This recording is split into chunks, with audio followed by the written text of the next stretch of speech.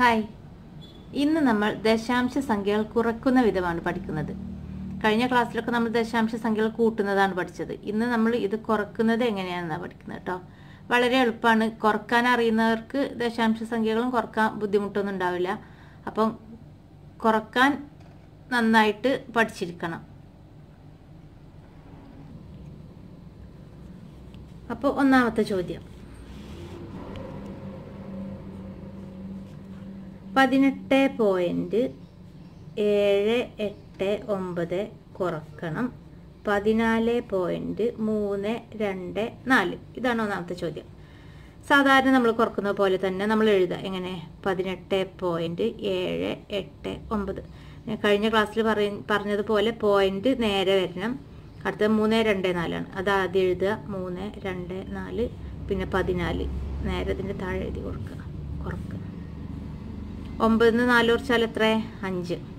8 2 കുറച്ചാൽ 6. 7 3 കുറച്ചാൽ 4. പോയിന്റ് ഇട്ട് കൊടുത്തു. 8 4 കുറച്ചാൽ 4. 1 1 കുറച്ചാൽ 0. അതുകൊണ്ട് നമ്മൾ 0 എഴുതുന്നില്ല. അപ്പോൾ 4.465 ആണ് ഇതിൻ്റെ ഉത്തരം. വളരെ ഈസി അല്ലേ ചെയ്യാൻ? എന്നാൽ രണ്ടാമത്തെ ചോദ്യം ചെയ്ത് നോക്കാം. 17.82 കുറക്കണം 9.47. ഇതെങ്ങനെ ചെയ്യുക? ഇതുപോലെ തന്നെ 17.82 ഇട്ടു. ഇനി പോയിന്റ് ഇട്ട് കൊടുത്തു. 47 എഴുതി. അടുത്തത് 9 ഇവിടെ എഴുതാൻ പാടില്ല കേട്ടോ. ഇവിടെ എഴുതിയാൽ തെറ്റിപ്പോവും. 9 നേരെ 7ൻ്റെ താഴെ എഴുതുക. അതായത് ഒറ്റയുടെ സ്ഥാനമാണ് ഇതും. അപ്പോൾ 7 ഒറ്റയുടെ സ്ഥാനമാണ്. അപ്പോൾ ഒറ്റയുടെ സ്ഥാനമൊക്കെ എന്ത് ചെയ്യണം? നേരെ വരണം. 10ൻ്റെ സ്ഥാനമാണ് നേരെ വരിക. മനസ്സിലായോ? അപ്പോൾ കുറക്കണം. ഇനി 2 7 കുറക്കുക. 2 7 കുറക്കാൻ പറ്റുമോ? പറ്റൂല. അപ്പോൾ നമ്മൾ എന്ത് ചെയ്യും? നേരെ മുമ്പിലുള്ള സംഖ്യയിൽ നിന്ന് ഒരു സ്ഥാനം കടർക്കും അല്ലേ? 10 കടർക്കും. 2. അപ്പോൾ 2 എന്താവും? 8 നിന്ന് 10 കടർക്കുമ്പോൾ 2 12 മാറും അല്ലേ? കുറക്കാൻ എല്ലാവർക്കും അറിയാലോ അല്ലേ? അപ്പോൾ 12 നിന്നാണ് ഇനി 7 കുറക്കുക. 12 നിന്ന് 7 കുറക്കുമ്പോൾ എന്താ കിട്ടുക? 5. അപ്പോൾ ഈ 8 നിന്ന് ഒന്ന് കടം കൊടുത്തല്ലോ. അപ്പോൾ 8 എന്തായിട്ട് മാറി? ഇപ്പം 7 ആയിട്ട് മാറി. ഇനി നമ്മൾ 8 നിന്നല്ല 4 കുറക്കുക. 7 നിന്നാണ് 4 കുറക്കുക. അപ്പോൾ 7 നിന്ന് 4 കുറക്കുമ്പോൾ 3. ഇനി നമ്മൾ പോയിന്റ് ഇട്ട് കൊടുത്തു കേട്ടോ. ഇനി 7 നിന്ന് 9 കുറക്കുക. 9 കുറക്കാൻ പറ്റുമോ? പറ്റൂല. അപ്പോൾ നമ്മൾ ഈ 1 നിന്ന് ഈ 7ക്ക് കടർക്കും. അപ്പോൾ 7 എന്തായിട്ട് മാറും? 17 ആയിട്ട് മാറും. 17 നിന്ന് 9 കുറച്ചാൽ എത്ര കിട്ടുക? 8. അപ്പോൾ ഇതിൽ നിന്നൊന്ന് കടർത്തുകൊണ്ട് 1 എന്തായിട്ട് മാറും? 0 ആയിട്ട് മാറും. അപ്പോൾ 0 ഇവിടെ ഇട്ട് കൊടുക്കുക. പക്ഷെ 0ത്തിന് വാല്യൂ ഇല്ല. ബാക്കിലേക്കുള്ള 0ത്തിന് വാല്യൂ ഇല്ല. അപ്പോൾ നമ്മളത് ഇട്ട് കൊടുക്കണ്ട. അപ്പോൾ 8.35 ഇതാണ് ഉത്തരം. എളുപ്പമല്ലേ ചെയ്യാൻ? കുറക്കാൻ അറിയുന്നവർക്ക് യാതൊരു ബുദ്ധിമുട്ടില്ല. പിന്നെയുള്ള ഇത് ശ്രദ്ധിക്കേണ്ടതെന്ന് വെച്ചാൽ പോയിന്റ് ഒരേ സ്ഥാനത്ത് വരണം. പിന്നെ ഇവിടെ സംഖ്യകൾ എഴുതുമ്പോൾ തെറ്റാൻ പാടില്ല. അത് നമുക്ക് ഒരു ചോദ്യം കൂടി ചെയ്യുമ്പോൾ എങ്ങനെയാണെന്ന് മനസ്സിലാവും. 61.83 കുറക്കണം 3.62. ഇതെങ്ങനെ ചെയ്യാൻ നോക്കാം. 61.83 കുറക്കണം ഈ പോയിന്റ് നമ്മൾ അവിടെ ഇട്ട് കൊടുത്തു. ഇനി 6 2 എഴുതി. ഇപ്പുറത്ത് 3 എഴുതി. 3 നിന്ന് 2 കുറച്ചാൽ 1. 8 നിന്ന് 6 കുറച്ചാൽ 2. പോയിന്റ് ഇട്ട് കൊടുത്തു. 1 നിന്ന് 3 കുറക്കാൻ പറ്റൂല. അപ്പോൾ നമ്മൾ എന്ത് ചെയ്യും? 6 നിന്ന് 1 കടർക്കും. ഇത് 11 ആയി. 11 നിന്ന് 3 കുറച്ചാൽ എത്ര കിട്ടുക? 8. ഇവിടുന്ന് കടർക്കുമ്പോൾ 6 എന്തായിട്ട് മാറും? 5 ആയിട്ട് മാറും. ഈ 5 ഇങ്ങോട്ട് ഇറക്കിയിട്ട്. അപ്പോൾ 58.21. ഇനി ഇത് ശരിയാണോ? നമ്മൾ ഈ ചെയ്തത് ശരിയാണോ നോക്കാൻ നേരെ തിരിച്ചു കൂട്ടിയാൽ മതി. നമ്മൾ സാധാരണ കുറക്കുമ്പോൾ നമ്മൾ ചെയ്യലില്ലേ? ഇത് രണ്ടും കൂട്ടുമ്പോൾ ഈ ഉത്തരം കിട്ടണം. അപ്പം കുറച്ചത് ശരിയാണോ എന്ന് മനസ്സിലാവും അല്ലേ? അത് ശരിയാണോ എന്ന് എങ്ങനെ നോക്കുക? അത് നമുക്കൊന്ന് ചെയ്ത് നോക്കാം. അതായത് 58.21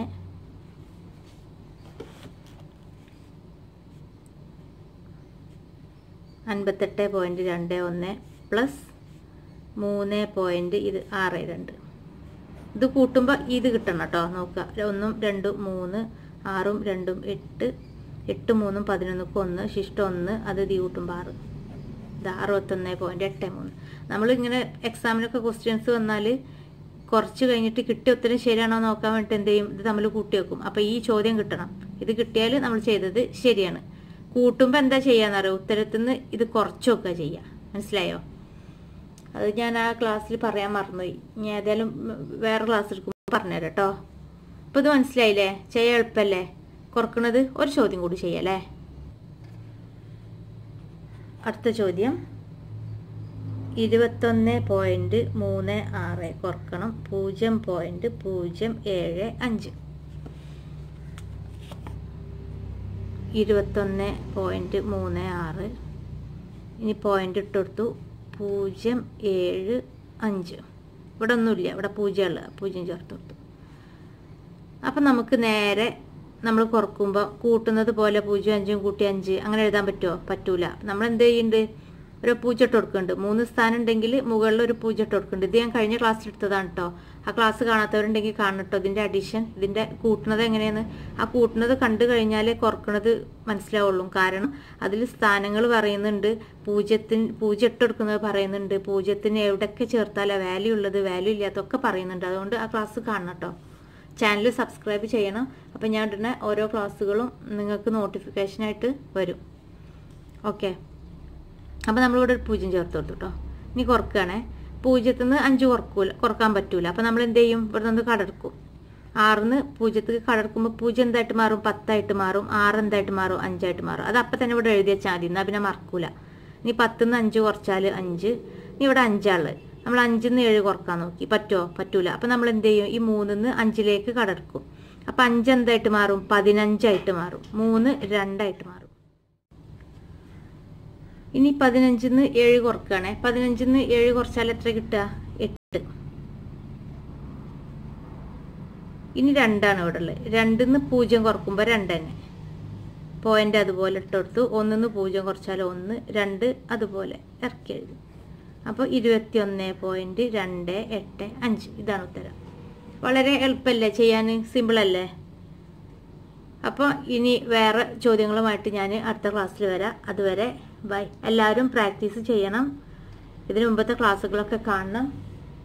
ഓക്കെ, ബൈ ബൈ.